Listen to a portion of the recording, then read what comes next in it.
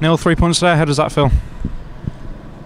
It always feels good to get 3 points in any game, and especially today because of the positions of both teams coming into the game.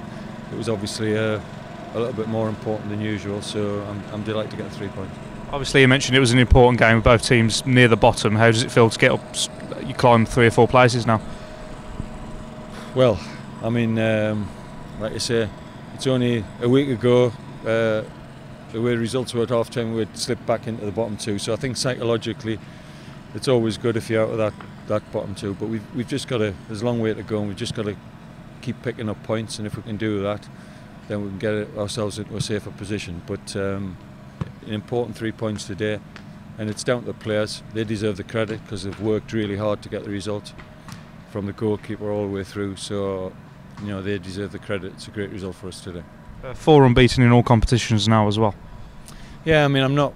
To be honest, I'm just looking. You're just looking at the next game, really. I mean, if we can string together a run of results, then hopefully we'll start, getting away from the foot of the table. With Anthony Kay as well in centre midfield today, he did a great job. How would you rate his performances and throughout the season? Well, I've obviously not seen Anthony's games before I got here. I've seen them obviously on video, which is different. I felt that I wanted to go with Smithy and Anderson at the centre halves, but I still felt that Anthony had a role to play. He's a good influence on the team, good in the dressing room, and he's experienced. So I thought that I don't think we've got an abundance of central midfield players. So I felt that we'd give him a go in there, which he played at Exeter and he did well. And I thought he was excellent today. His passing was good, and he was a big factor in the performance. Anton Forrest as well, getting a start. He also got a goal as well. How would you rate his performance? Yeah, well, he didn't get a goal today, but sorry. no, it's all right. Yeah, no, he nearly got a goal. I would have been really pleased for him. Keeper made a great save.